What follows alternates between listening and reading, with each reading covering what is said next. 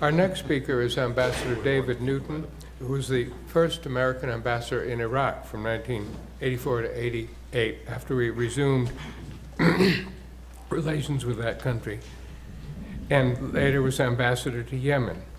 He was over 36 years in the Foreign Service, and after his retirement was in the, served 6 years in Prague as the first director of Radio Free Iraq. Ambassador Newton.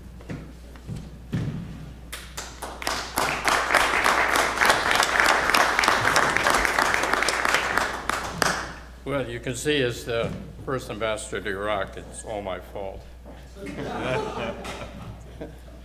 In any case, I've followed Iraq for a long time. I must say, first of all, to thank the Rumi Forum very much. I had the great privilege of taking one of the trips to Turkey. And I have to say, I've been around a long time and spent a lot of time in the Middle East, particularly in the Arab world. And I don't think I've ever seen anything as inspiring as the amount of work being done by the volunteers of the Gulen Movement. I mean, we visited hospitals, clinics, universities, schools, amazing schools. All of these run by private people with private donations. The Middle East, as one of our previous speakers, Professor Davies, very eloquently explained, causes of violence in the Middle East, where I served for over 20 years, is certainly the epitome of violence, as he demonstrated. To see this kind of peaceful tolerance, something I unfortunately didn't see too much of where I served in the Middle East, really I have found very inspiring, and I thank them for inviting me today, giving me the chance to speak. One of the advantages of speaking later is you get to hear the comments of the previous commentators, and our two professors really have given me a lot of school for thought, particularly as Professor Davies pointed out, the high level of violence in the Middle East. And I must confess, having served there so long, I have my own take a bit on this area. I certainly see the Cold War as an important contributing factor, but to me, having served in a region where you had 4 revolutions, Algeria, Egypt, Iraq, and Iran, and so many wars, including several Arab-Israeli wars and civil wars, it seems to me, the way I conceived it, that was what you were seeing was attempts, often distorted even when successful and often unsuccessful, to deconstruct physically systems and structures created by a system of colonialism. And you still see this going on to some degree, and I think a good deal of the unrest and violence in this area is the result of both the good and the bad aspects of a long era of colonialism from the West. And of course, I come to this as a practitioner. I spent 36 years in the Foreign Service and 6 years in running Radio Free Iraq, even 3 years as an Army officer waiting for in Germany, fortunately in the Cold War, waiting for the Soviet Guards tank army to come rumbling down the Fulda Gap. So I've seen plenty of hostility. And over my career, I've really come to the conclusion that if there's to be any chance to make the world a better place, which is something that we diplomats also try to do, then I think the most important human value one should always try to promote is tolerance. I think tolerance is the fundamental basis of any attempt to create systems that are peaceful. And as I said, all too often in my career, I found that intolerance was driving events, at least in the region. And I would have to say there's certainly no shortage of that vice even in our own country as well as other parts of the world. And this conclusion about the importance of tolerance, if there's to be any hope for greater peace in the world, has caused me to value, as I said, in particular, the work of the Gulen Movement, which is, I find, a truly moderate and tolerant religious movement, but is also doing much valuable education work, and I would like to see it spread particularly beyond the strong efforts it makes in Turkey and surrounding areas. I would certainly like to see more possibilities for people in the Arab world where I serve to take up this kind of movement. When I was asked to give a talk, I chose this talk about the media because although I was a State Department Foreign Service officer, not the U.S. Information Agency, I did a good bit of work in public diplomacy, particularly because I was living in the Middle East so long. And then in my second life, if you will, I was responsible for starting up and running Radio Free Iraq, which was a service started in 1998 and became part of the 50-year-old tradition of Radio Free Europe and Radio Liberty, which played such an important role in the Cold War, but in these days not too many people are familiar with. Well, turning then to my real subject about the role of the media, I would have to say that the media, in a sense, they have been with us. You can think of them perhaps for half a millennium if one wants to start with the beginning of the printed word.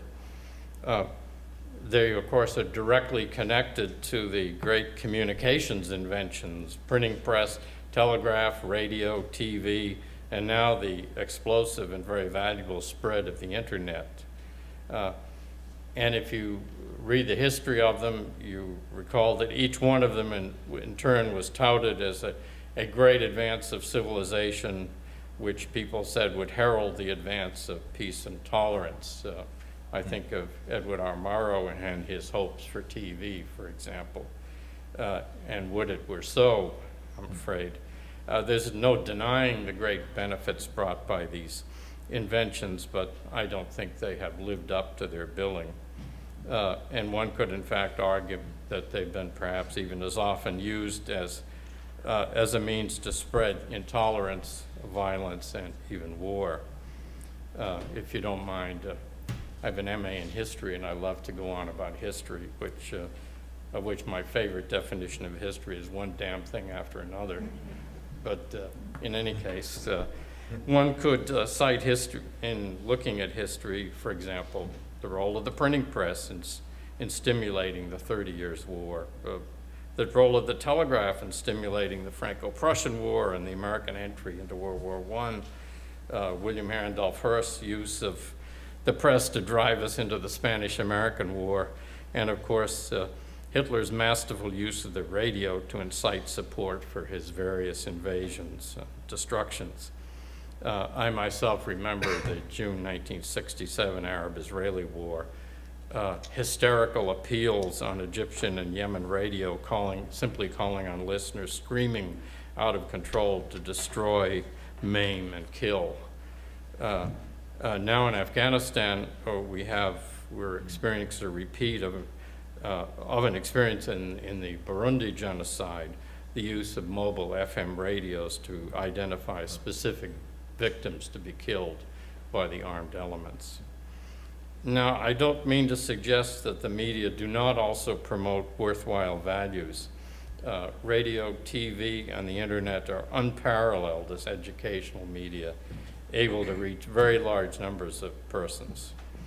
While we've seen, perhaps ourselves in recent years, the growth of programs designed to reinforce existing prejudices, often with distortions and even falsehoods, there are many examples of programs in our national media that inform, educate, and stir critical thinking.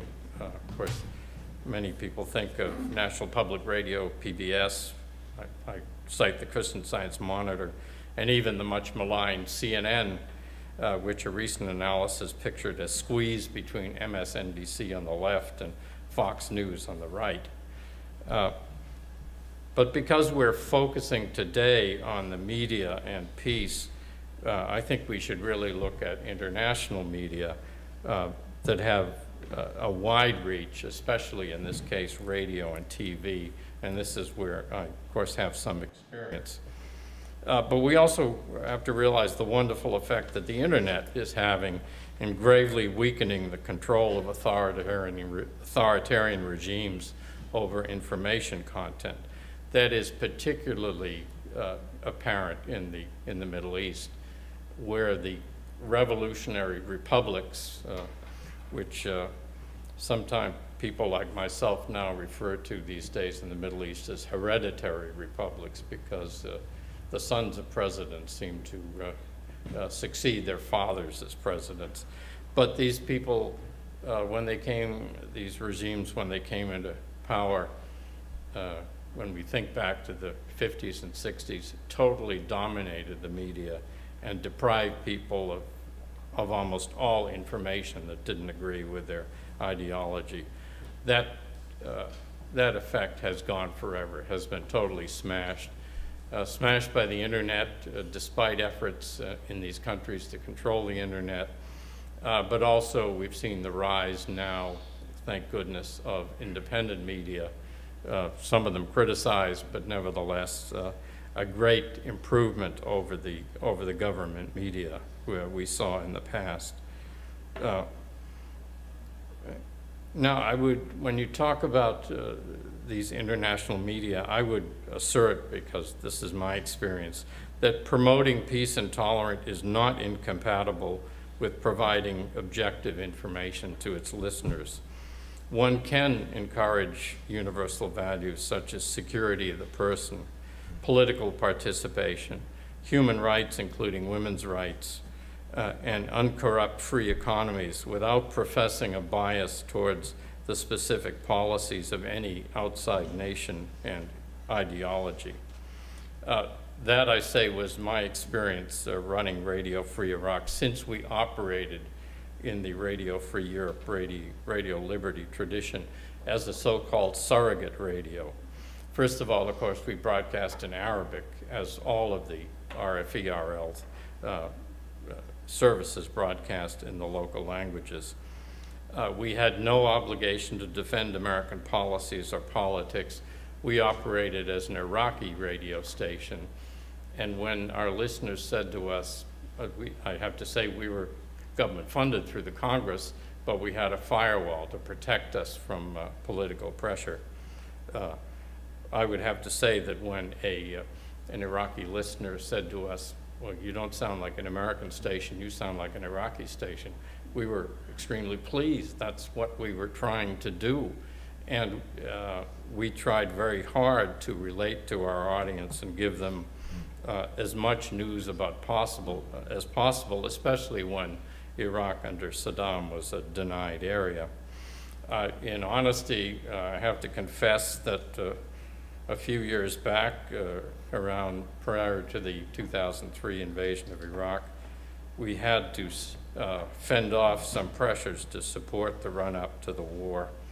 But we had the firewall, we had the law on our side, and 50 years of RFE-L tradition. So when I heard this pressure, I have to admit it wasn't too hard to let it go in one ear and come out the other.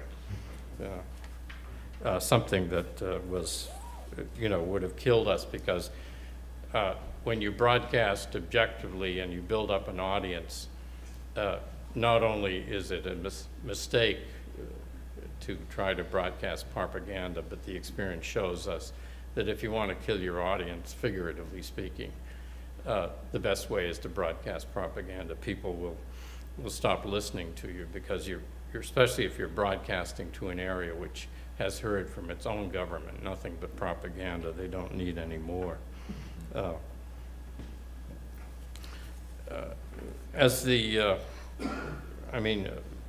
All the language services of Radio Free Europe, Radio Liberty know that you had to avoid that as the plague.